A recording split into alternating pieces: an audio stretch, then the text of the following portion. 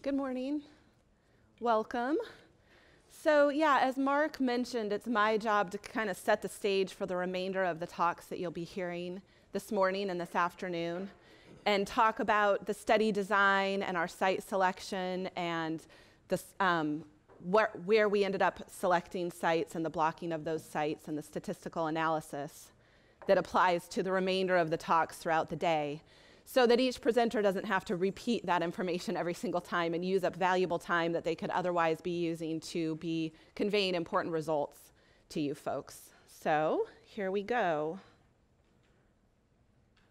Is there a pointer, out of curiosity? Yes? On this thing? Oh, thank you. Thanks, there's a pointer. Okay, so I would be remiss if I didn't start out right away with really conveying to all of you the incredible amount of collaboration that went into both developing this study as well as implementation, and then finally analysis and writing of a final report that should be unveiled hopefully relatively soon compared to how long we've been actually conducting the research. The folks listed here are the folks who have been the primary instigators for this work in terms of collecting the data, analyzing the data, and report writing and analyses.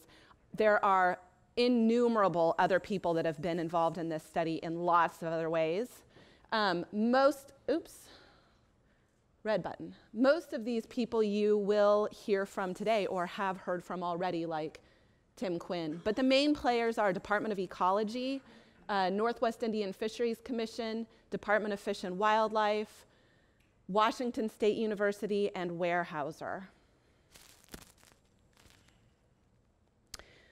And I would also be remiss if I didn't convey to you the number of landowners who have been generous enough to allow us to access sites located on their lands.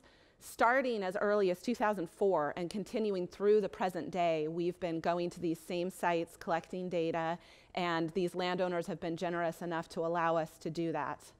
So I would like to highlight Fruit Growers Supply Company, Gifford Pinchot National Forest, Green Crow, Hancock Forest Management, Longview Timber, Olympic National Forest, Rayonier, the Nature Conservancy, Washington Department of Natural Resources, and Weyerhaeuser. Now, some of these landowners have changed names throughout the course of the 10 years since we started doing this study, and some of the sites actually changed landowners as we were conducting the study. And so all of the landowners here aren't currently holders of land that the sites are located on, but they've all been holders of the land at some point during the past 10 years. That's been a challenge for sure, is keeping track of that kind of evolution through time. So Tim already mentioned what the resource goals of the forest practices rules are, but I'll mention them again here because they were really a driving force for the development of our study. And that was to comply with the Endangered Species Act for aquatic and riparian-dependent species, to restore and maintain riparian habitat to support a harvestable supply of fish, to meet the requirements of the Clean Water Act, and to maintain economically viable timber industry. So our specific study objectives were to evaluate the effectiveness of the riparian buffer prescription on non-fish-bearing streams.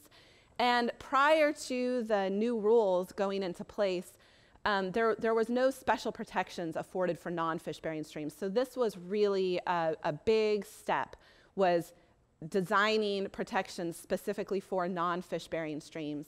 And in particular, we wanted to evaluate the impact of the current forest practices rules on riparian stand characteristics, water quality, primary production, amphibian occupancy, density, and genetics, exports to fish-bearing streams, and the response of fish in the downstream fish-bearing reach. And you will be hearing talks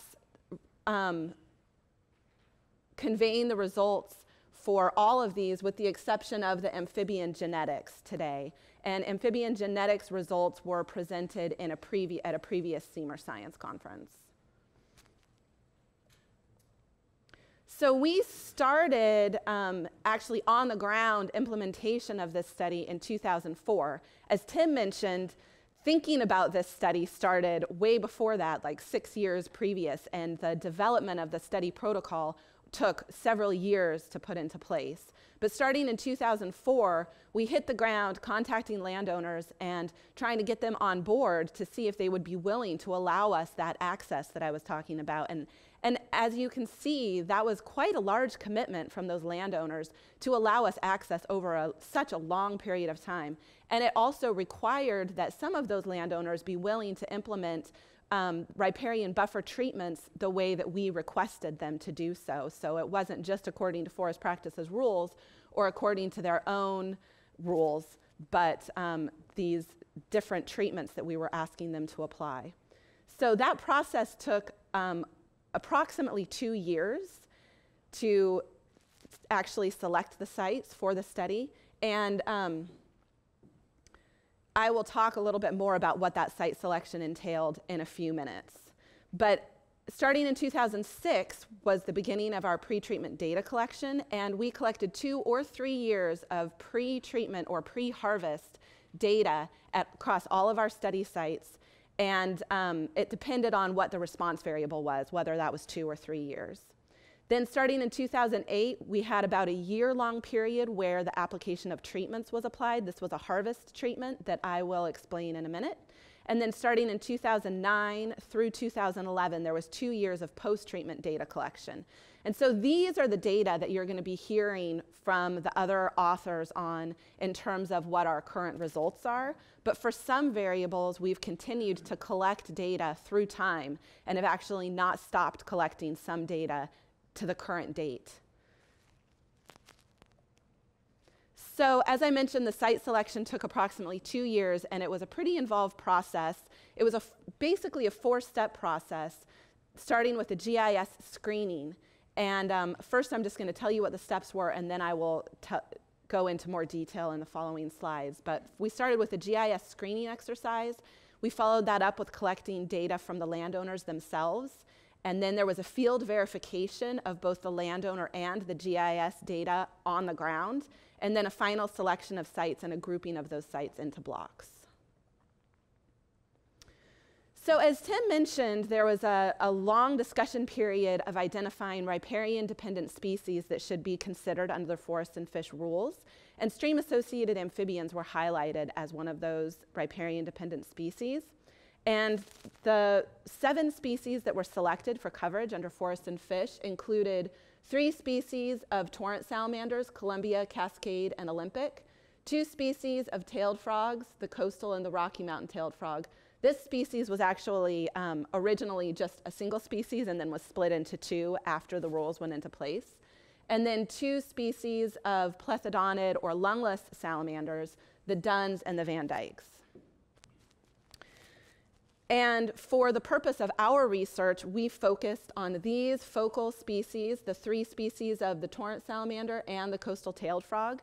And so these amphibians, the response of these amphibians to the harvest and the alternative riparian buffer treatments is one of the driving factors for site selection. So it's really important to realize that we knew we were interested in the response of those amphibians as one of our responses to harvest. And so we wanted to be sure we selected sites at which those amphibians occurred. Okay, so the site selection, the GIS screening, we selected all non-fish-bearing basins. So this is a GIS mapping exercise on the computer, right? So we're selecting all these non-fish-bearing basins. That's because we're interested in the rules as they apply to non-fish-bearing streams. We selected a basin size between 30 and 120 acres. And that was basically the lower limit was identified by the landowners who had agreed to participate. And that lower limit was the smallest size that the landowners indicated they would be willing to clear-cut harvest, basically. Like, it's not common to clear-cut harvest smaller areas than 30 acres.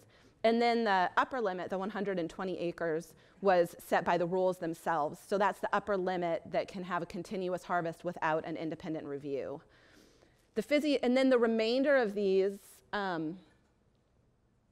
criteria were based off of the fact that we were including amphibians as a response variable. And so the amphibians of interest are restricted to the west side. So that's how we ended up with these 3 physiographic regions. And then the elevation, stream gradient, lithology type, and stream order are all based off of what we know about those stream-associated amphibians and where we find them on the landscape. So we were trying to get ourselves to a place where we knew we would be finding the amphibians at the sites. So once we ran through this selection of non-fish-bearing basins through the GIS exercise, we provided these polygon layers to the landowners who then mapped the non-fish-bearing basins that had been selected on their landowner maps. And then they would either screen those independently and get back to us if any of the sites met our landowner criteria, or allow us to screen those by providing us with the information to do so. And we were looking for non-fish-bearing basins that had a stand age and distribution greater than 70% of the basin falling between 30 and 80 years old. And we wanted to be sure that the proportion of a single basin was at least 80% owned by a single owner. And that's because we wanted to apply our harvest treatments to an entire non-fish-bearing basin, or a large portion of the non-fish-bearing basin, and coordinating between multiple landowners to apply those harvest treatments could potentially be fairly difficult. And then for sites that would be selected for harvest treatments, we wanted the landowners to be willing to harvest those sites between April of 2008 and March of 2009 in a 1-year period. So once we went through the GIS exercise and landowners helped us select sites that met the landowner criteria and the harvest timing criteria, we had a subset of sites that we then went on the ground and verified field information. So we went to hundreds of sites and looked to see if we could actually find those stream-associated amphibians. So the tailed frog, the 3 species of torrent salamanders, and the giant salamanders. If we could find them, then they remain in the pool of potential sites to select from. If we can't find them, then that site is no longer considered for inclusion in the final study. During this time, we also verified the fish-non-fish break, or the fish end point. And we did that with electrofishing. And so there was a modeled fish break that was in the GIS that we were basing our site selection criteria on, but that modeled point had not always been verified in the field. So we go out in the field, we verify that point, and many times it's not where it was modeled to be. So the point could move upstream or it could move downstream. And we did find that in some instances, when it moved upstream, the basin size no longer met that 30-acre minimum criteria. And sometimes when it moved downstream, the basin size became so large that it no longer met the 120-acre maximum criteria. And sometimes included an additional tributary that really blew up the size of that basin. And so those sites could also no longer be considered for inclusion. And in addition to verifying amphibian presence in the fish end point, we were also verifying the stand age criteria. Sometimes the landowner's stand age information was just ever so slightly outdated, and we'd get out there and find out that part of that basin had recently been clear cut, for example. So then that could no longer be included in our study. We were also looking for a minimum of 75 meters between the true fish end point, wherever we verified that to be with the electrofishing, and the next downstream tributary junction.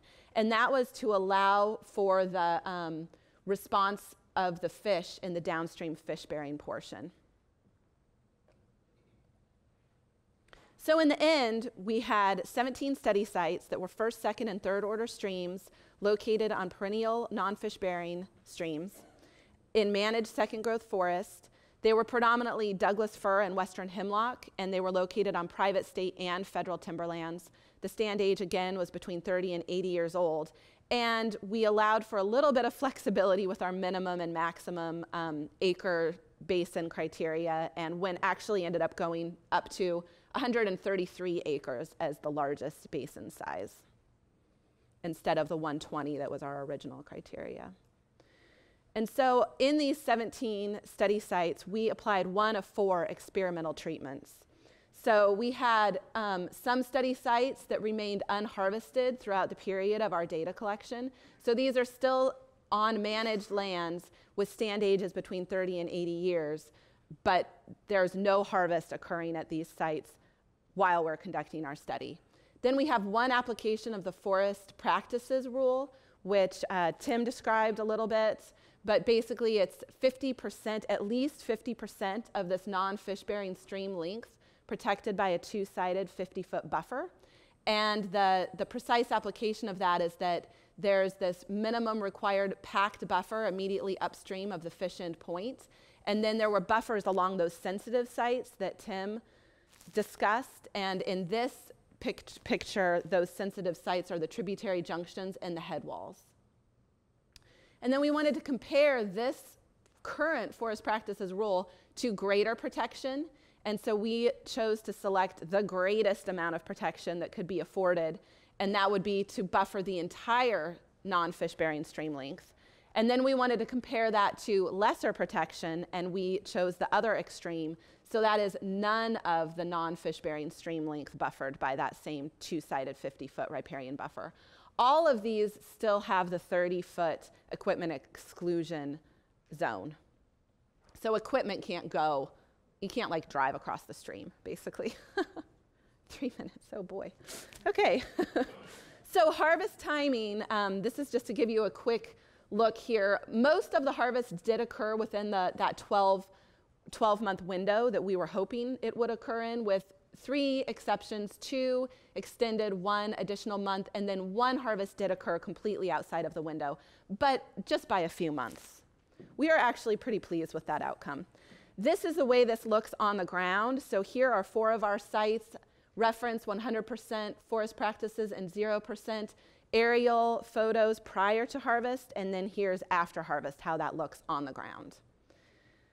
So our sites are distributed between those different physiographic regions. 1 block of sites in the Olympics, 3 in the Willapa, and 1 in the South Cascades. And then we have the references, 100% forest practices and 0 here. So you can see we only have 2 complete blocks with all 4 of the treatments applied.